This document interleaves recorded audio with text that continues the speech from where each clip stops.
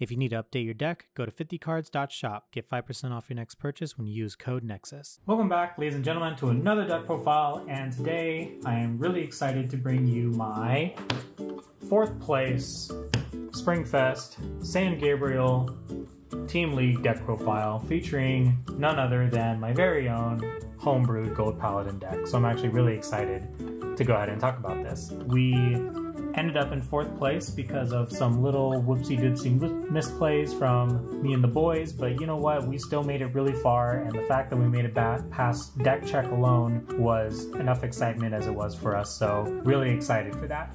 So without further ado, we're just going to go ahead and jump right into the deck profile. Starting with our main deck, our starter, my very trusty SP Knight of Early Dawn Coel.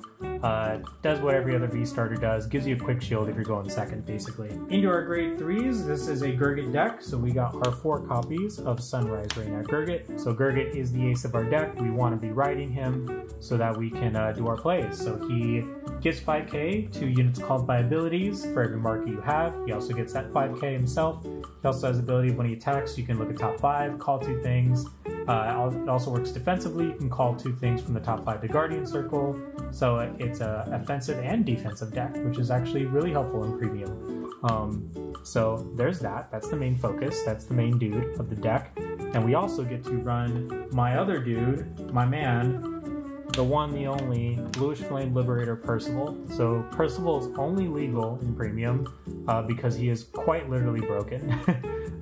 His skill is basically to give you another Excel marker when you play him for a Counterblast. You Counterblast 1, discard 1, get an Excel marker, search your deck or drop zone for Aglavale and call it. So the fact that Gurguit thrives off Excel markers and Percival gives you Excel markers, they just go hand in hand.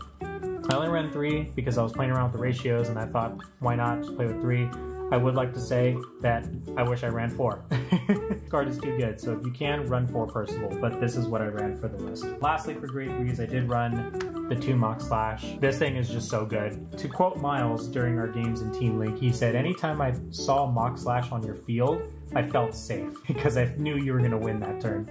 So Mock Slash just lets you extend your attack, so lets you call a card from your hand, but that unit is getting all those that power from Gurgit's ability. And yes, to answer your question, sometimes you do not stride in this deck. You just go with the Gurguit, go ham, go face ability, and it works. So it's what got us to 4th. That's it for the main deck, normal unit grade 3s. We can get into the trigger ones later, but for now, let's dive into grade 2s, starting with our 3 copies of Aglavale. Aglavale is when you ride it, you can look at top 3 to call something, or when it swings, when it's on rear, you can suck up a rearguard to soul, it gets 10k, and at the end of battle, it goes back to your hand. I'm only running 3 just because it is recyclable. You can call it from the drop with Percival. You know, there's a really good, consistent way to see it, so I just kind of stuck with the 3, and it's been working for me, honestly. If you want to up to 4, go for it. Nothing wrong with that. Speaking of cards you might want to up to 4, I ran 3 copies of Wonder Rezel, simply just for the second skill, which is when it's placed, you can call a card from your hand. That triggers Gurgit's ability when things are called by card ability. It also helps you extend attacks with Mock Slash Dragon. This is like, these 2 are like the scary combo right here. These 2 are what honestly make the deck. What makes the deck in V as well. I ran 3, just, you know, space issues, but if you want to run 4, go for it. Nothing wrong with that. Next up for grade 2s, I actually got a lot of really positive comments about running this card, which is Knight of Excision Dioring. Dioring, if that's how it's supposed to be pronounced. So this card is really, really neat in premium because it's a D card from DBT08. What it does is, when it's placed, if your Vanguard has 1 clan, you can Soul Blast 1, discard a card from your hand, choose a card with the same clan and only clan as your Vanguard from your drop zone and add it to your hand. Yes, you can grab any card from your drop zone and put it right back into your hand. So Heal Guardians, PGs, Percivals, Mock Slash Dragon, anything you need for that turn that is just sitting in your drop zone, you can get it back. And this card actually came in pretty clutch, and a lot of people at the end of my games were coming up to me and asking me to read this. The judges were reading it during the top 8, and they were just kind of like, that's a really silly card. Wonder why people aren't running it. So hopefully this card gets a little bit more attention. It's literally 9 cents. I'm running 1 Paramour. Paramour's an alternate ride if you want to ride a grade 2. It's Act, Counterblast 1, call a grade 2 or less, then draw a card. So you can, you know, call Dindrain or Vanguard to get a counter charge out of it. Second skill is when it's placed onto rear or guardian circle by a card ability, it gets 5 shield and 5 power. So it's just to kind of help you, like, you know, play some units and get some power, and it's searchable with Jeffrey, but we'll get into that later. We got more 1-ofs, so I'll put my 1-ofs down here. We got our Arthen. Arthen is also a D-series card. This is just my anti-eradicator impede card. It's when it's in the front row of your units with different card names, then this unit cannot be chosen. So if you swing with this first and it doesn't die, the rest of your board is safe from impede, which is really, really good. You usually call this out during the Ultima turns, or, you know, if I'm playing against certain matchups and I know they have a defensive G-Guard that disrupts my board, I'll try and see if I can pull out the Arthen if I can. Lastly, we got our one Berengaria, which is a Dindrain clone. Basically, it's when it's placed by a card ability, you can either counterblast a Soul Charge, which you'll never do, or you can Soul Blast to countercharge, which you will always do. But it's another way to countercharge, which the deck kind of desperately needs, but there's a really weird give and take with the Soul Blasting. I'm still working out the kinks, but the deck performed as well as it possibly could, and I am very satisfied. Almost forgot, there's one more grade 2, almost forgot. It's our order. I ran one of this just to kind of try it out because it seemed to make sense. It's also from set 8. It's you play it with Counterblast 1, draw 2 cards, then choose 2 cards from your hand and call them. And if you don't call them, you have to discard, but you're pretty much always going to call them. They have to be the same grade as your Vanguard or less. And this is technically being called by a card ability. So the idea for this was to use this to proc it off with Gurgit's ability. I like the idea, I just don't like how it costs a counterblast. So I really found myself often discarding this, and it would just sit in my hand sometimes. So I mean, it went off maybe one time in one of my games, and it helped a little bit just to kind of draw some cards early. Like if I'm on grade 2 and I play this just to kind of build a board, that's where this definitely shines more. But consistency wise, maybe if I can find a better way to get more counter charge, I might run more of it. As of right now, I'm probably going to cut it for Percival, so that's probably what I'm going to end up doing. Then we're going into grade 1, starting off with our 4 copies of Jeffrey. Why 4 copies of Jeffrey? Because I really want to ride Gurguit. So what Jeffrey does is when it's placed on Van, you look at top 7 and search for a Gurguit or a Paramour and add it to your hand. I did sometimes whiff, but that's perfectly fine. These searches whiff every now and then. There's nothing wrong with that.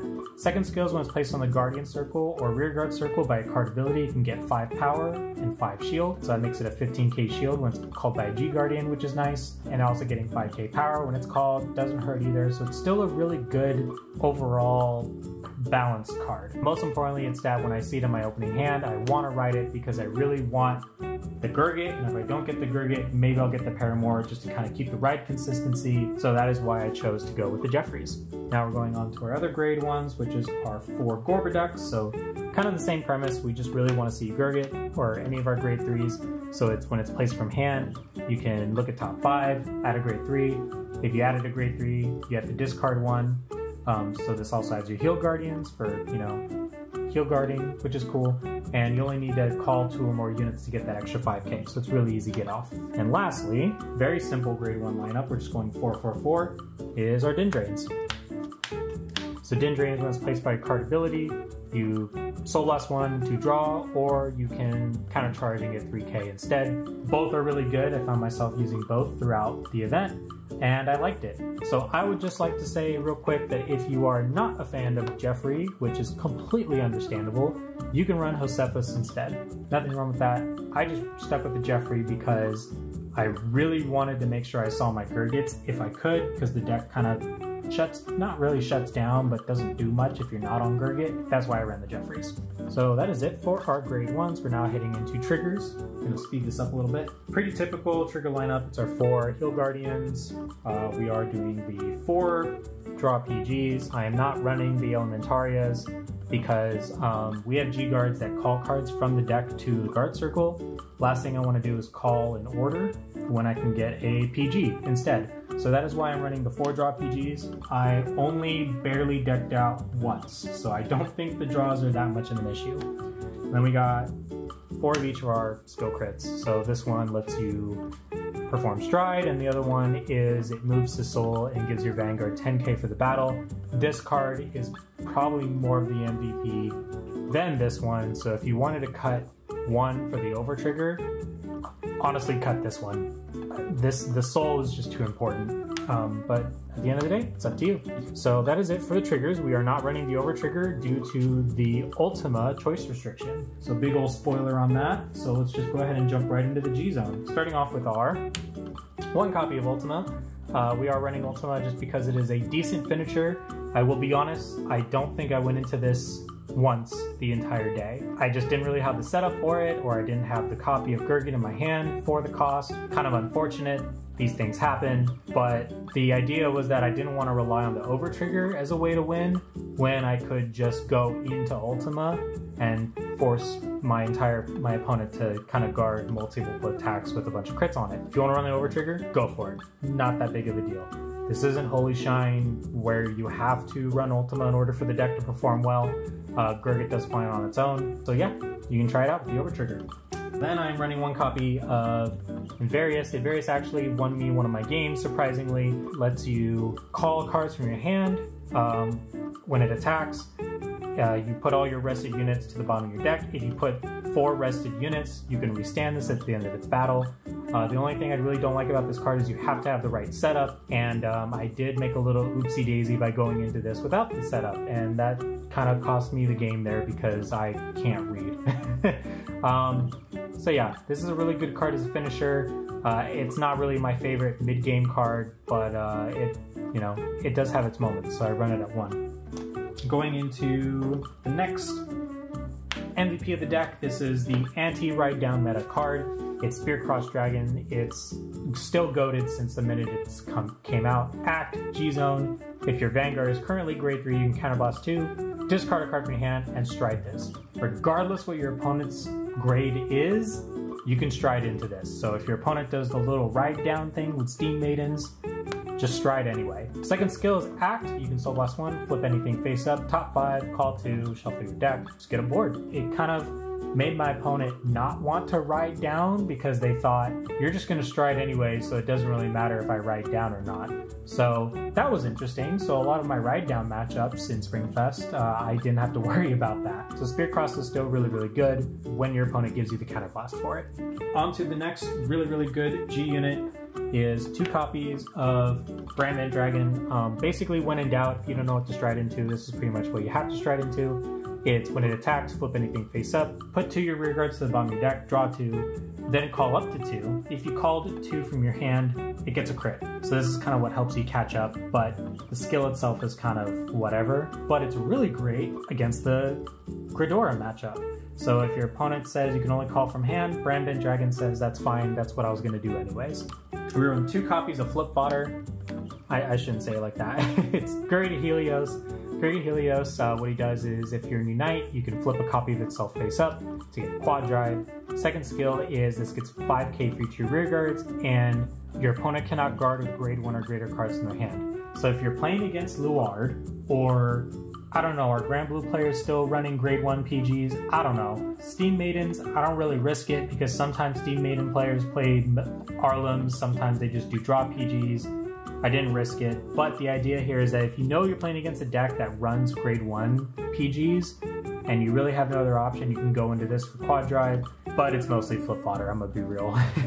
Then I'm running 2 copies of Glorious Reigning.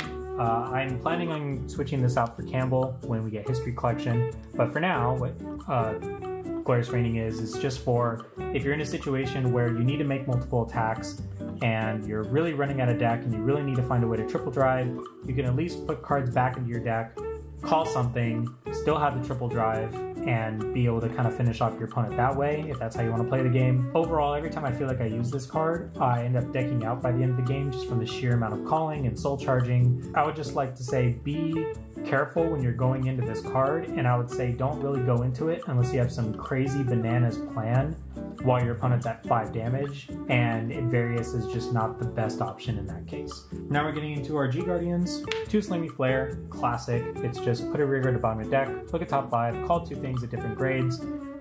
This is one of the cards that can pull a PG out of your deck, which is nice, so Slimy Flare helps with that. And also if you call it a Jeffrey or a Paramore, those get 5k shield when they're called. So easy way to build up really easy shield. I feel like anytime my opponent attacks me, doesn't matter what the number is, my brain just goes, just use Slimy Flare, you'll probably see a PG. And 9 out of 10 times I do. This is my favorite G-Guard to go into. People keep telling me I do it too much and it's what causes me to deck out, and I tell them they're right, but it's what wins me games anyways. So Sanctified Dragon, what it does is you can Soul Blast 1, call the top 2 cards of your deck to the guard, and if you have a grade 1 or greater card among them, you can draw a card afterwards. So yes, that is 3 cards out of your deck, but I can't tell you how many times that I used this, Soul Blast, drew, and I drew into another heal trigger to G-Guard again. I don't know why, it just happens. I'm just that lucky. 1 copy of Elise. Elise is just flip fodder because, you know, you want to get into Ultima if you can, so that's a thing. And then the last thing is just your Dismal. Dismal, honestly, now everyone should run Dismal if you're playing a Gold Paladin deck and you're running Mock Slash, because my opponent poked at my Mock Slash once. They were playing Aqua Force and they're using Gimbled, and I was like, they're going to retire it anyways. I might as well just Dismal it, keep it on the board, can't touch it, and then the Mock Slash the next turn is what won me the game. Dismal, for sure goated in the Gold Paladin deck. And that's pretty much it for the deck profile. So thank you guys for watching. I had a lot of fun at Springfest. Shout out to Miles and Hal for playing as hard as they did and getting us all the way up to 4th place. It was a brand new experience for us, being casual players that kind of just focused on playing the game for fun, being able to just kind of play as hard as we could and do some really funny plays against our opponents with some really fun, wacky decks, except for Miles. He was just playing meta. That's pretty much it. Thank you for watching, and here's to more fun decks in future events. Bye.